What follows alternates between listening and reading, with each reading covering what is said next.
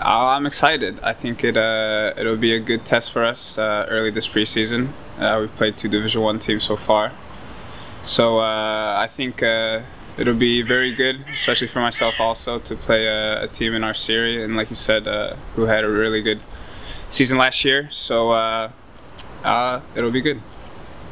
Du har gjort några försäsonger här i Sverige med vinter och allt vad det innebär, men det här är din första försäsong i Degerfors. Hur har det varit så här långt? It's been very good.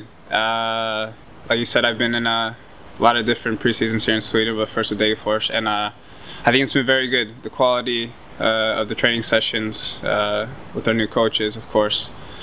So it's been a little bit difficult, but I think it's gone great so far, and this is what we need, and especially for myself to get ready for a long season.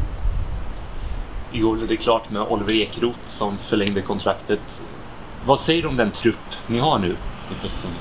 I think it's going to be great. I think from top to bottom we have a very good team, and he only just makes it stronger. So it'll be a lot of players fighting for spots, and I think that's good for a team to reach the top. So there'll be a lot of players who can step in and do the job.